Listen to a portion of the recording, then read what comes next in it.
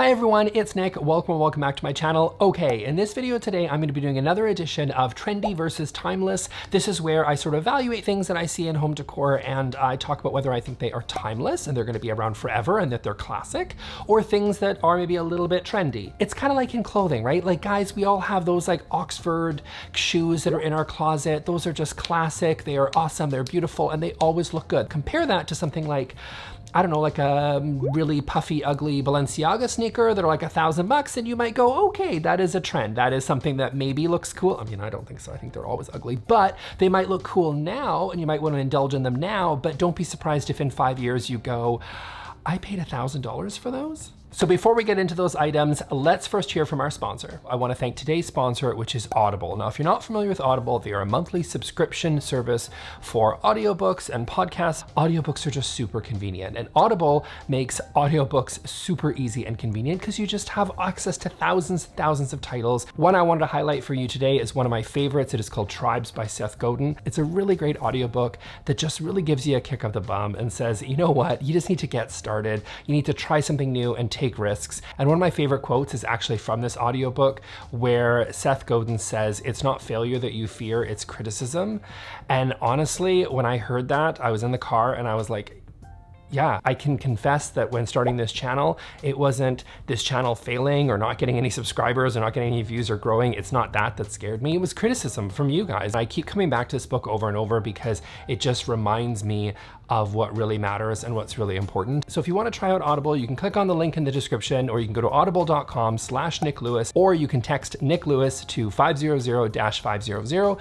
Thanks again, Audible, for sponsoring this video. Now let's get back to it. Okay, so first item on my list is Boucle furniture. So if you're not familiar with Boucle, it is a type of fabric. It's got a really like interesting, cool texture to it. It is not something that is new to fashion. It is not a new material necessarily. It has been used a lot in specifically women's fashion for many, many decades. And it has been used in furniture, but it is very popular right now for couches and armchairs and whatever. I think that Boucle, in respect to furniture, is trendy.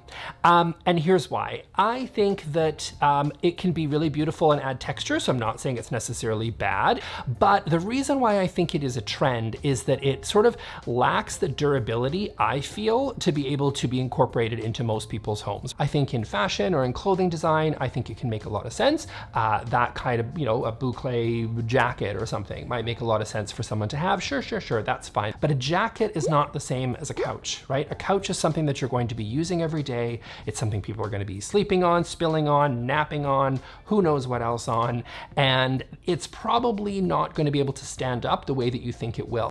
I just think it doesn't work for the majority of people, and that is ultimately going to hold it back from being a timeless material that we're going to see for decades. But if you want to indulge in that trend in the time being, go for it, have at it, but don't be surprised if you are swapping that out for more durable fabric, something in a performance fabric, something in leather. Those materials I think are a lot more durable and a lot more likely to last for most people. Okay, next up, let's talk about the open concept. So a lot of people have said with this pandemic that we're all sick of our families and we're all putting up walls and everybody's like, oh, if you're putting an open concept in a house in 2021, it's gonna look so dated. I disagree. I think the open concept is timeless. Now here's the thing, of course, it's a bit of a like limb that I'm climbing out on because an open concept is something that, you know, is a relatively new concept in terms of decades now. The reason I think it is actually a timeless design at this point is because I think it really just embraces a more modern way of living. But nowadays we're asking a lot out of our kitchens, right? We're asking them to be places for people to sit. A lot of people just really sit and eat at the bar. They maybe don't even sit at their own separate dining area.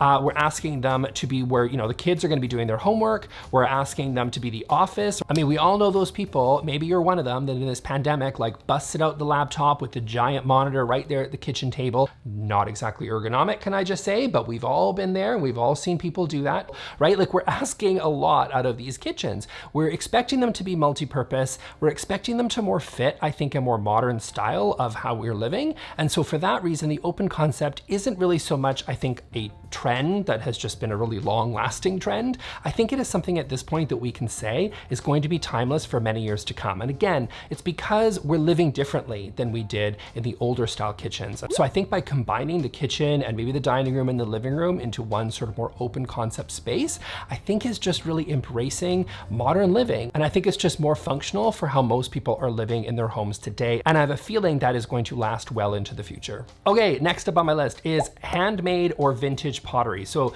this can be sort of any other ceramics, but this is really looking at plates and vases, vessels, whatever you're calling them, decorative bowls, what have you. So these are these pieces, people like me and others are really telling you that this can be a great idea to bring into your home because it brings kind of a little bit of a handcrafted or maybe even a vintage quality, or sort of something that is authentically maybe distressed rather than you know, something that is a little bit more mass produced. So people are buying ceramics or pottery, things that are like 50 years old, or things that are 1,000 years old, or things that are just made by local artisans or even made themselves, and incorporating that into their home. I think this is something that is timeless. I think this is something that you can know that this is kind of always going to look good, because I wouldn't bet against something that has looked good for thousands of years, right? Like ceramics, different types of vintage pottery have always looked good. They have always provided really like an awesome, just handcrafted and real element into the home. These are items usually that are quite functional, that make sense in your home, and they just give a like handcrafted, beautiful sort of, but yet still elegant warmth to a space that I think is going to be around for a very long time. So yes, this is an item that is probably trendy right now. You're seeing a lot of people sort of showing off, and I feel like ceramicists are becoming like little mini celebrities on Instagram right now, which is amazing. And I think that yes, it's something that is trendy at the moment. So it's hard sometimes to say when you're in a trend, is this going to be something that is going to be here for a long time? And sometimes that could be really difficult. But I think this is something that has looked good for thousands of years. I think it'll be something that will look good for thousands of, well, maybe not. I don't know if I can predict thousands of years, but definitely 10, 15, 20 years for sure. Okay, next up on my list is spherical pillows. Now, for the record, I am not talking about just like round pillows. I'm talking about full-on spheres. These are like beach balls that people are putting on their sofas. I think this is really embracing sort of the trend in curves. People are doing a lot of archways. People are looking at these sort of curved furniture pieces. People are really liking curves right now, and it feels like the spherical pillows is part of that trend. Is it something that is a timeless design, specifically looking at those pillows? No. I think these are something where people are putting these little boucle balls maybe on their little boucle sofas in order to sort of catch a trend. I think for me, the spherical pillow looks a little bit silly. I think that if you have kids, I mean, not gonna lie, those kids are going to be playing volleyball with those pillows within about 5 seconds of them bringing home. So I hope if you're spending a lot of money on these spherical pillows and you have children, just like know that that's going to happen whether you're there or not. Just, you can tell them, but I'm just telling you it's going to happen. So these little balls that are sitting there, I don't think they're as comfortable as probably a rectangle or a square. I also think that they look a little bit weird and silly on a squared couch. I think they might look a little bit better on a curved couch. Even then, I think they look a little bit funny and kind of a little bit too much. Like, we get it, you like the curve trend and you're on it, but do you really need the pillows to match? And I think this is something that's going to be incredibly niche. I think the curved sofa trend is something that some people are going to get on, but I think in the end it's probably going to be quite limited. And then I think these sphere pillows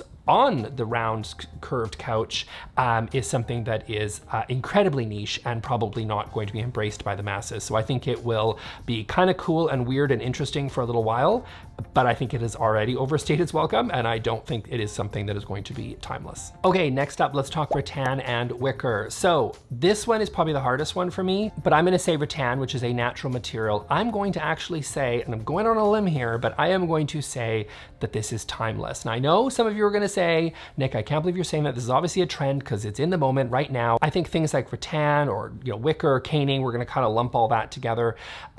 Yes, it goes in and out of style, but I think we can honestly say that it's gone in and out of style so many times that there is a timeless quality to rattan. It is a natural material, it is warm, it is inviting.